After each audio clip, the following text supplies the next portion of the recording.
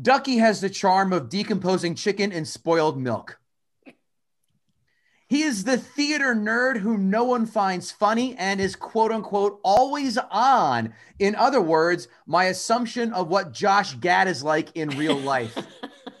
100%. Thank you. Dead on.